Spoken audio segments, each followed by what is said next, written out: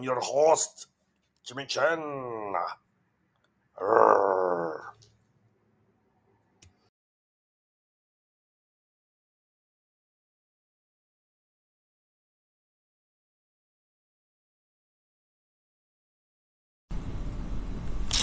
Hello, I'm Jimmy Chen. I'm Jimmy Chen. Hey, Jimmy Chen. And I'm your friendly neighborhood Holy Bible Explainer. My channel is Food for HNM, and we are reading 1 Chronicles 17. Okay, now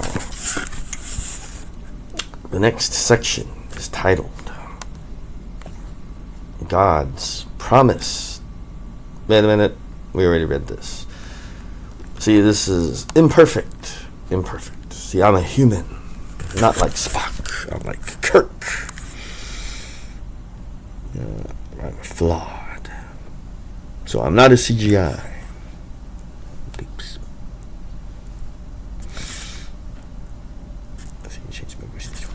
We are reading 1 Chronicles 18. 1 Chronicles 18. I did this. The next section is titled King David's Victories. In the course of time, King David defeated the Philistines, defeated them all, and subdued them. And he took Gath and its surrounding villages from the control of the Philistines. King David also defeated the Moabites, and they became subject to him and brought him tribute. Moreover, King David defeated Hadadezer, king of Zobah, in the vicinity of Hamath, when he went to set up his monument at the Euphrates River. King David captured 1,000 of his chariots, 7,000 charioteers, and 20,000 foot soldiers. He hamstrung all but 100 of the chariot horses. So he made them do like leg curls, and they were like, the horse is like, my hammies, they're cramped up. When the Arameans of Damascus came to help Hadadezer, king of Zobah, King David struck down 22,000 of them. He put garrisons in the Aramean kingdom of Damascus, and the Arameans became subject to him and brought him tribute. The Lord gave King David victory wherever he went. King David took the gold shields carried by the officers of Hadadezer and brought them to Jerusalem from Tebah and Kun, towns that belonged to Hadadezer.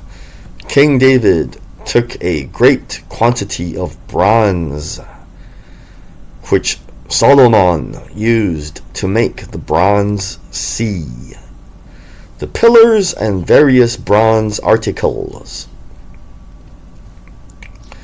When Tou, king of Hamath, heard that King David had defeated the entire army of Hadadezer, king of Zobah, he sent his son Hadoram to King David to greet him and congratulate him on his victory in battle over Hadadezer, who had been at war with Tou.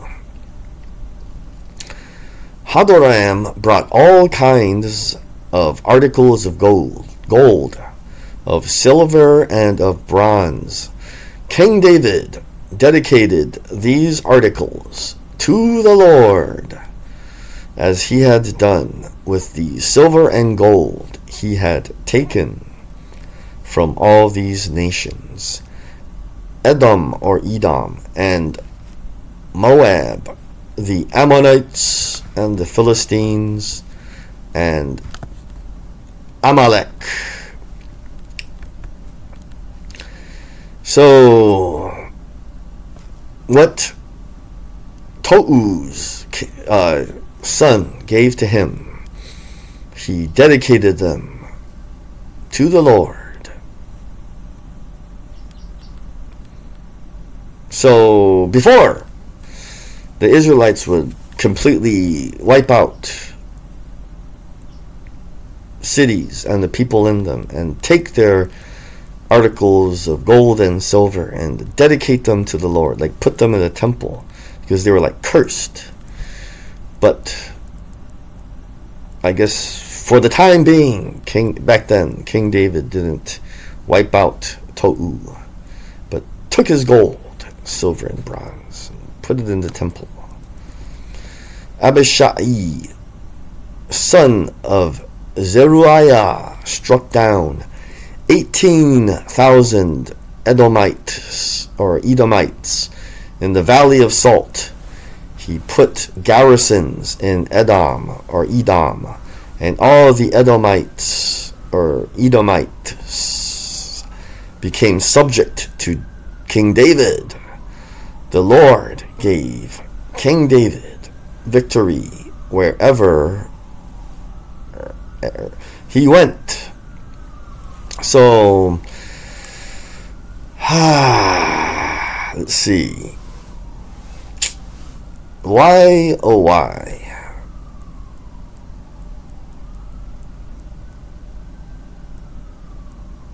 is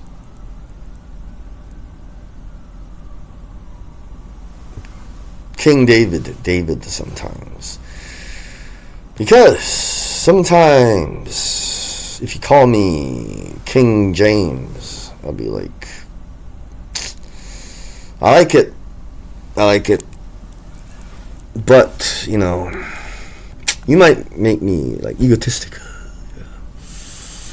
I might have a big head, yeah.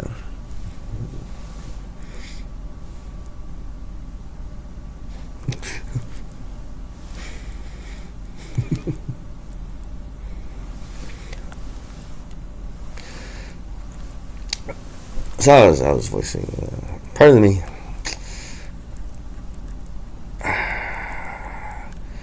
So you have to remember,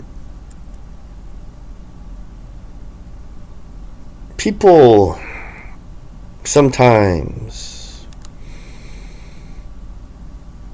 need time to themselves, you know, like, you don't really know that person, you know. There's a side of them that is like, you know, like they have a family life and they have they like to have friends, right? And they like, you know, what they like and dislike. You don't really know, you know.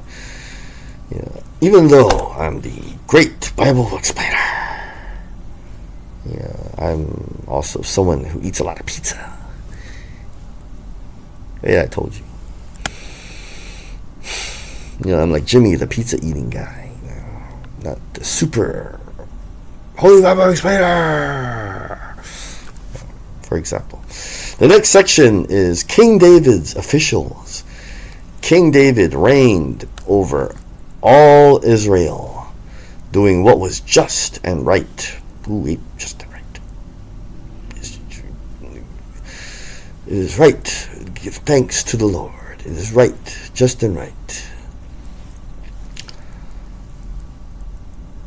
So King David reigned. He was the ruler, the king of all Israel, both Israel and Judah, and doing what was just and right. So he gave many thanks to the Lord.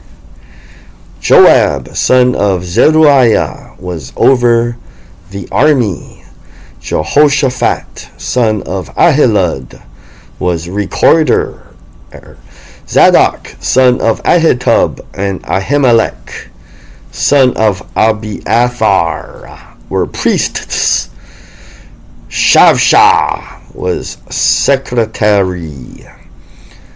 Benaiah, son of Jehoiada, was over the Kerethites and Pelethites. And King David's sons were chief officials at the king's side. So thanks for listening. That was First Chronicles 18, not 17, 18. Remember, keep God first. Take your places. And believe in the Lord Jesus. And if you believe in your heart that He is the Lord and Savior, and confess with this mouth, with this talking voice, that He is the Lord and Savior. You could say, He is my Lord and my Savior.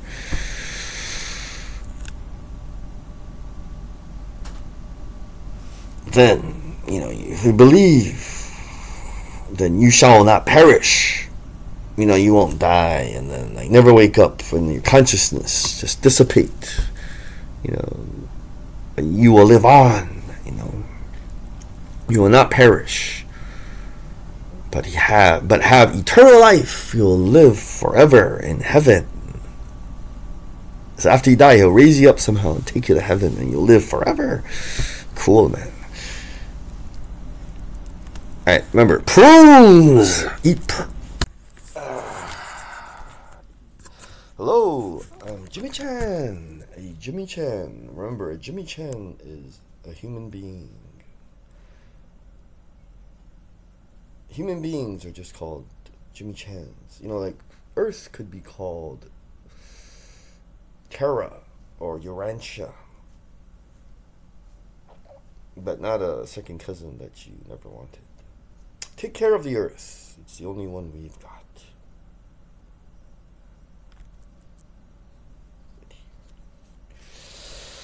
However, my channel, I'm your friendly neighborhood Holy Bible Explainer, and then my channel is Food for HNM. We are reading First Chronicles 19. The next section is titled King David defeats the Ammonites. In the course of time, Nahash, king of the Ammonites, died, and his son succeeded him as king. So Nahash is an old enemy of King David's. So his son took the throne. King David thought, I will show kindness to Hanan, son of Nahash. He's an Ammonite king, because his father showed kindness to me. So King David sent a delegation to express his sympathy to Hanan concerning his father. When King David's envoys came to Hanan in the land of the Ammonites to express sympathy to him, the Ammonite commanders said to Hanan, do you think King David is honoring your father by sending envoys to you to express sympathy? Having his envoys come to you only to explore and spy out the country and overthrow it? So Hanan seized King David's envoys, shaved them, cut off their garments at the buttocks. Like Prince had exposed buttocks, and he had these cool pants, but you see his butt cheeks, and sent them away. That is humiliating. When someone came and told King David about the men, he sent messengers to meet them, for they were greatly humiliated. The king said, "Stay at Jericho till your beards have grown, and then come back." When the Ammonites realized that they have become obnoxious to King David, Hanun and the Ammonites sent 1,000 talents of silver to hire chariots and charioteers from Aram, Naharaim, Aram, Ma'akah, and Zobah. They hired 32,000 chariots and charioteers, as well as the king of Ma'akah with his troops, who came and camped near Medeba, while the Ammonites were mustered from their towns and moved out for battle. On hearing this, King David sent Joab out with the entire army of the fighting men. The Ammonites came out and drew up in battle formation at the entrance to their city, while the kings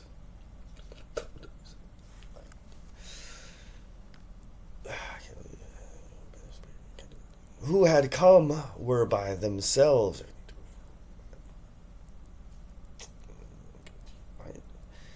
In the open country, Joab saw that there were battle lines in front of him and behind him. So he selected some of the best troops in Israel. That's ancient Israel, not modern day Israel. Remember, you have to watch my earlier videos. And deployed them against the Arameans. He put the rest of the men under the command of Abishai, his brother, and they were deployed against the Ammonites. So remember, Joab, he is pretty good. He's pretty good as a commander. Joab said, "If the Arameans are too strong for me, then you are to rescue me. But if the Ammonites are too strong for you, then I will rescue you. Be strong, and let us fight bravely for our people and the cities of our God. The Lord will do what is good in his sight." Then Joab and the troops with him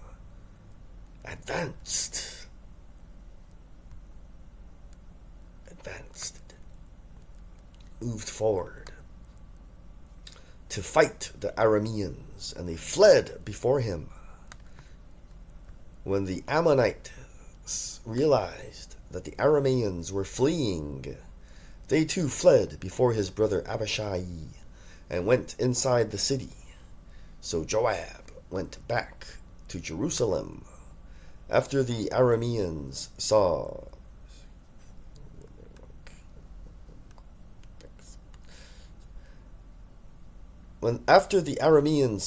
that they had been routed by Israel, they sent messengers and had Arameans brought from beyond the Euphrates River, with Shofak, the commander of Hadadezer's army, leading them. When King David was told of this, he gathered all Israel and crossed the Jordan. He advanced against them and formed his battle lines. Battle lines opposite them. King David formed. This must be a measure of how the gale is going.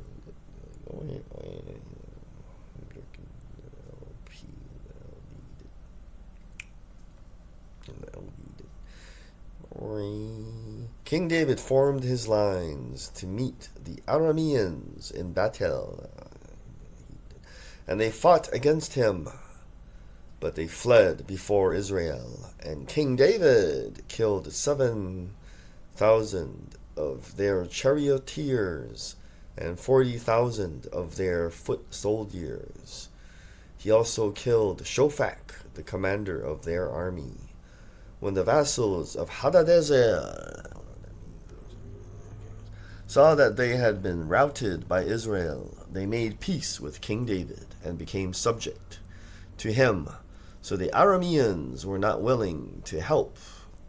I wonder if the one true God's able to shrink these JHs to 2 feet tall. To help the Ammonites anymore. Because that is 1 Chronicles 19. Let's move on to the next.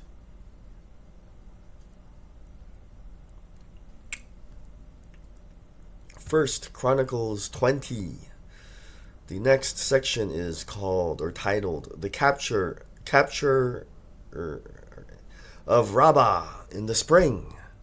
At the time when the kings go off to war, Joab led out the armed forces.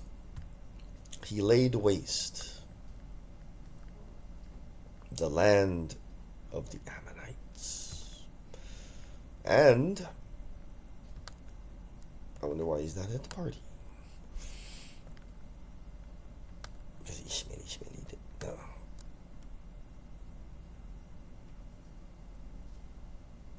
Went to Rabbah and besieged it.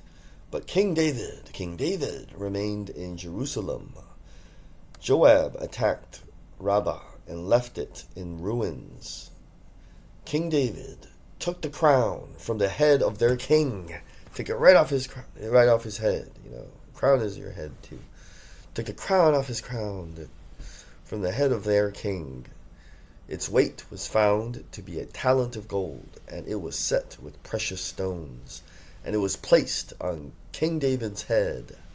He took a great quantity of plunder from the city and brought out the people who were there, consigning them to labor with saws and with iron picks and axes.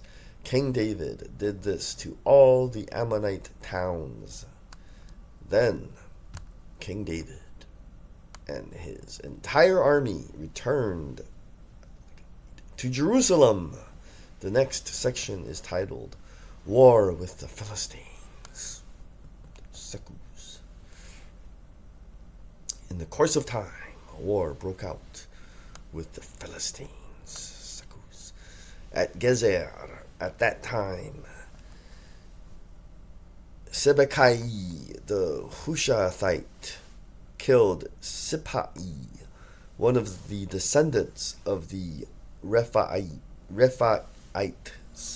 and the Philistines were subjugated. In another battle with the Philistines, Elhanan, son of Jair, killed Lahmi, the brother of Goliath the Gittite. Lahmi.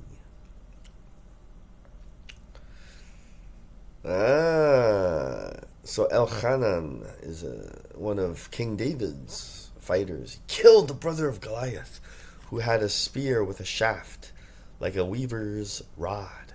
In still another battle, which took place at Gath, there was a huge man with 6 fingers on each hand and 6 toes on each foot, 24 in all. So remember, I have 5 fingers on my hand and 5. See, I have normal feet. I don't have 6 toes.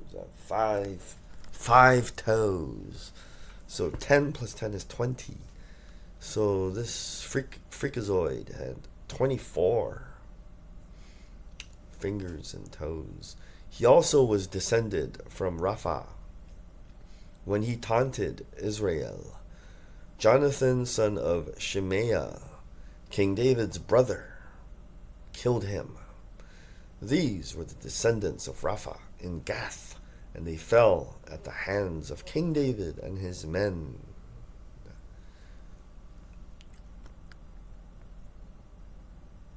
Thank you for listening. Remember, keep God first and believe in the Lord Jesus.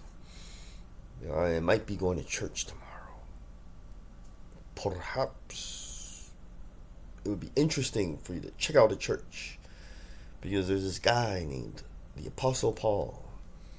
He said that if you go in there and you just observe, you may be able to perceive the presence of the Lord.